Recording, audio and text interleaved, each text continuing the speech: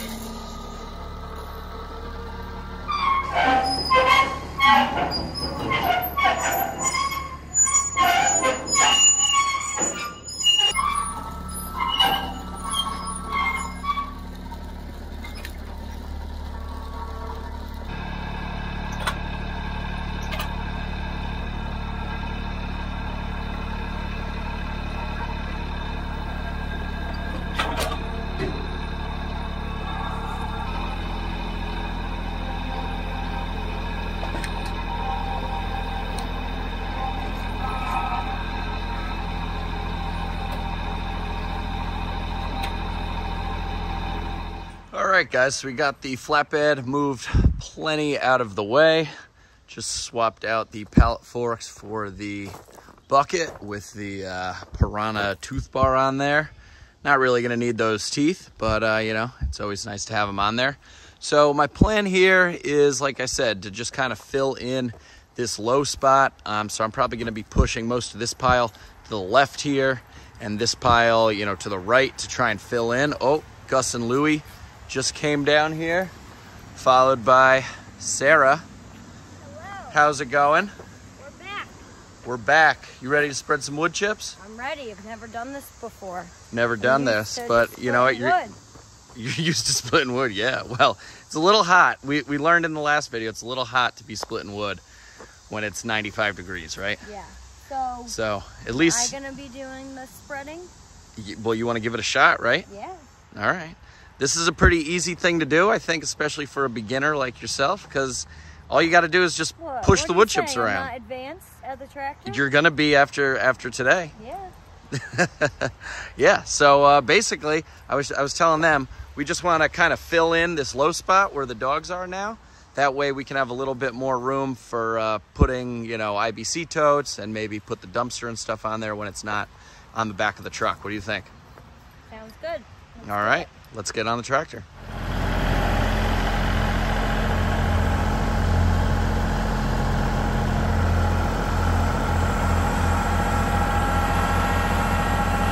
Keep going.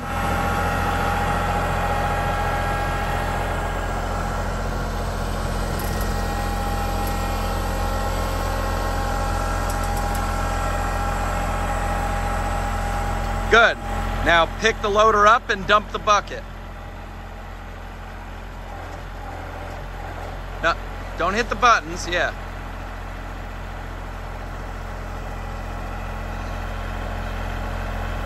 Pick it up more. Good. Now back up. Your right foot.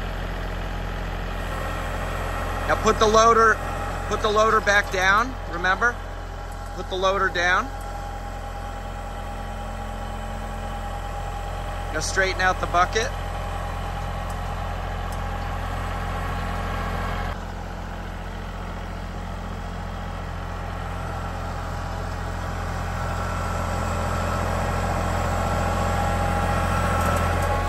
Good.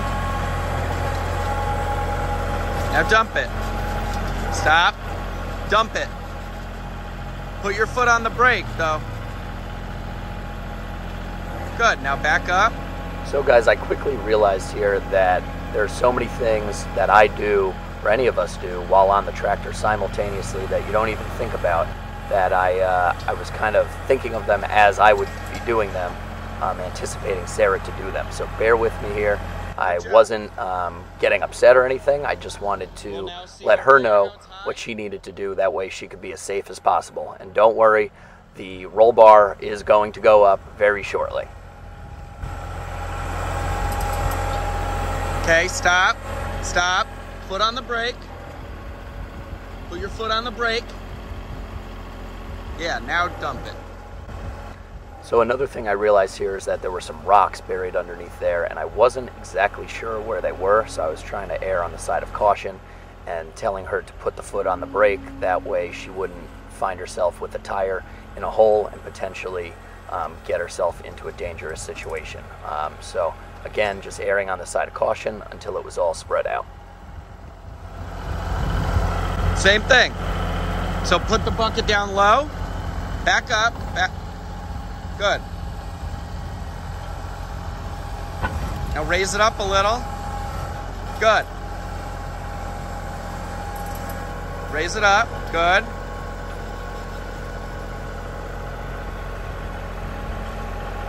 Good. Now back up. So what do you think so far? I think I'm finally getting the hang of it. You get it? You understand what we're trying to accomplish here? Yeah, I just kind of move it until it does what I want it to do, but now I think I know which way to move it. Yeah, it's like inverted. Up is down, down is up. A little confusing. But you're doing a good job. She's basically so far just kind of pushed the pile back and created a little area here. So now you basically have to just keep pushing those new piles back and creating like a little road for you. All the way to the back. Yep, we're trying to move it back and kind of trying to fill in that little gap between the two piles. All right? All right, so give it a little more juice. Yep. Put it up to like 1,500, 1,700. How do I know look at the RPMs right there? So go a little bit more. Yeah, that sounds good. So for this work, I had Sarah in low gear, 4-wheel drive, and like I just said, it had the RPMs around 1700, which gives her plenty of power to push these lighter chips. She was doing a great job so far by just basically pushing the pile back and creating a nice level platform for her to drive the tractor onto in order to be able to push the pile further and further back off the asphalt millings and into the woods.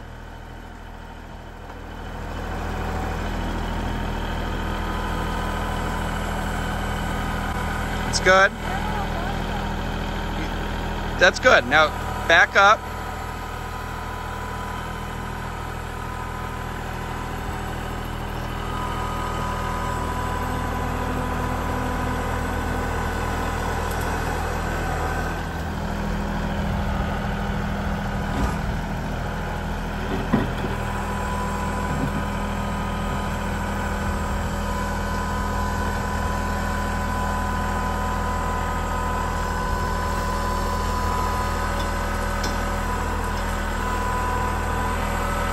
Good, now dump it.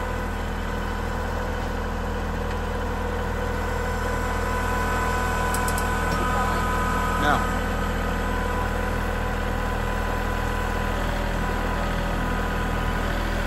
Okay, now look. Pull forward a little bit. Stop, stop, stop, stop. Back up, back up, back up, back up, back up. You feel yourself sinking like that? Stop.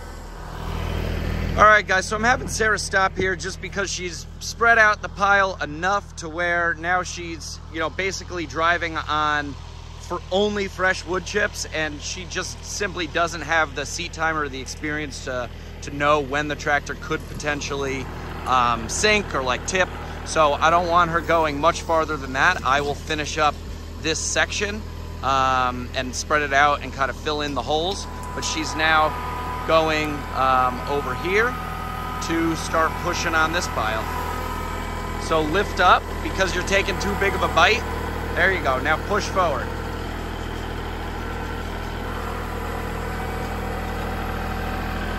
Just drive forward.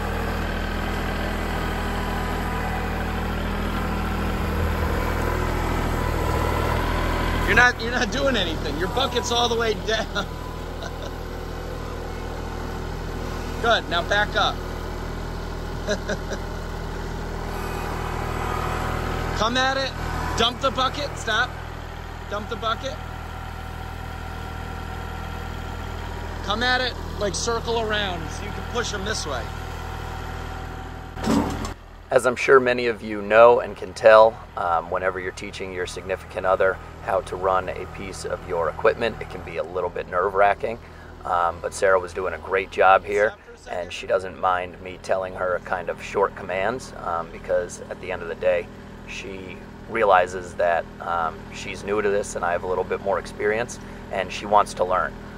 So in the situation, it might sound like I'm kind of barking at her, but I'm really not trying to. I'm just trying to make sure at the end of the day, everybody's safe. One more. So as you're driving, you got to move that loader because it locks in. You know, the tractor, when it starts going up the hill, the loader starts going up. So if you want it to be level, you got to move it. Right? You're too low.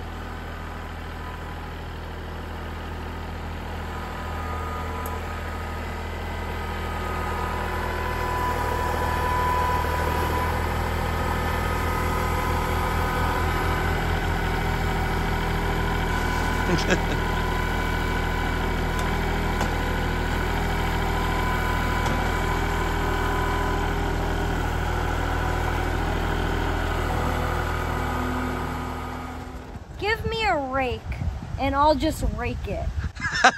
Raking it would be way easier. Oh yeah? Than driving this tractor. Really? Yes. Okay, well I got a rake right there. You want to go to town? I'll go grab some beers. I mean, I just find it very confusing, the different... I I'm not used to it.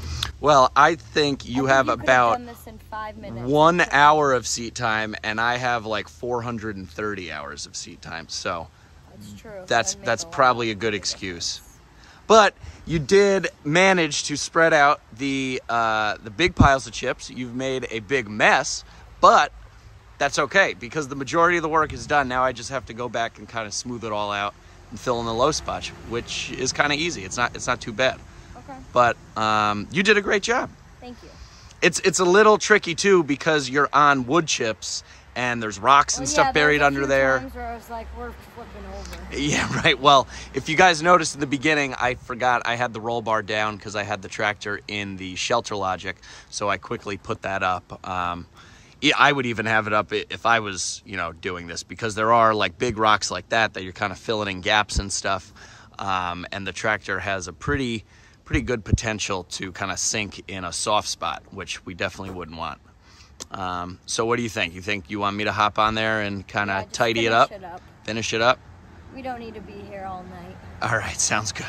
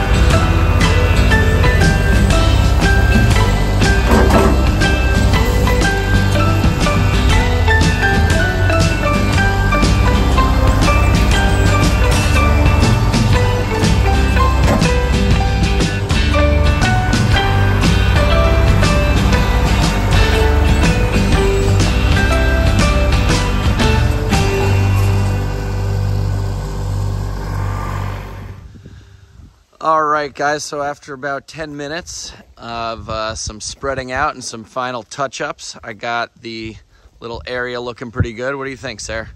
Looks great. Much better than what I did. Well, you did the rough stuff. I did the final touches here. Yeah. But, yeah, so I wanted to keep the chips a little bit higher than the asphalt millings because obviously they're going to compact and biodegrade and everything. So I kept them up a little bit higher, and I started to track in this area here just with the tires of the tractor to try and compress them a little bit. That way they're not so loose. So I'm going to continue to do that over there. And just the more, that it rains and the more time and stuff that we have and I drive over it and put stuff on it, they're going to compact down really nice. I basically did the exact same thing over here with my dump trailer, and it's nice and solid over there. I can park this thing fully loaded with the tractor in it and everything, not even hooked up to the truck, and it's not going anywhere. So hopefully this area will be like that in the near future, and it has plenty of room for water and stuff to drain downhill more towards like that sugar maple tree down there, so I don't have to worry too much about it becoming too muddy. And that's it. Now we got some more parking area. Great. Just what we need. Yeah, more parking area for more toys, right? No more toys. No more toys. All right, guys, so I'm going to finish spreading out and tracking in these wood chips here. Sarah's going to head up to the house and get the dogs ready. We're going to take them for a little swim. Yeah, Louie's been swimming finally. Yeah, so we're excited. Fun. We've been taking them to the lake, and they love it. Yeah, we throw the tennis ball in, and Louie goes after it. So hopefully I can get a little clip of it. We can include it at the end of the video here, yeah. huh?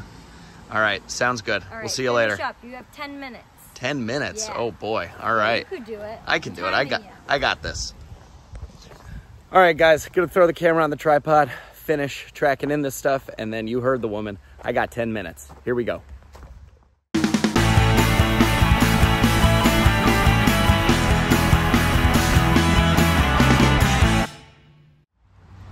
So here it is, everything all put back the way it was, except now the chips are all spread out. I just got to do a final little touch up with the blower here to blow the remaining chips off the asphalt millings, because we all know I'm a little OCD and that kind of stuff matters to me. Whether it really makes a difference or not, I don't know. But chips look really good. Sarah did a great job busting it down the piles. I think that was a great learning opportunity for her, and we're gonna have plenty more loads of chips coming to keep filling in this area and just kind of pushing it back to create more storage for IBC totes and, you know, attachments for the roll-off truck and everything like that. But these chips are definitely soft, but they will continue to compact and everything as time goes on. And again, like I said, I'm not gonna be parking any trucks or anything on here. Really the heaviest thing I think that will be going on here would probably be the tractor, just dropping off full totes of firewood, as I said. So that is the final product. I'm actually going to be doing a job over at my neighbor's house this upcoming weekend. Let me see. So it's that, where's my finger? That oak tree right there. It's hard to see, there's a couple other trees in the way. But we're gonna be taking down that oak tree, definitely gonna be making a video on it, and all the chips from that are going to be dumped over here, which is why I wanted to get these two first piles spread. That way I have room to continue to dump loads of chips over here from that tree. So that'll be exciting. We should be getting that job done this upcoming weekend, as long as the weather cooperates. So yeah, you have that to look forward to. Anyway, I'm gonna wrap up the video. I'm super hot and over my 10-minute time limit. So we're gonna go take the dogs for a swim. As always, guys, thank you so much for watching. Again, thank you for helping me get to the 5,000 subscribers. Super happy about that. Keep telling your friends, keep sharing the videos. I really appreciate it. If you like the video, give it a big thumbs up. Haven't done so already, hit that subscribe button down below. Questions, comments, feedback, throw it down in the comment section. But for now, I'm Jake. This is Dude Ranch DIY. Thanks so much for watching. We'll see you here next time.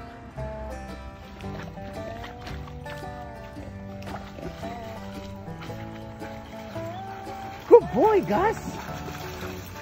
Good boy.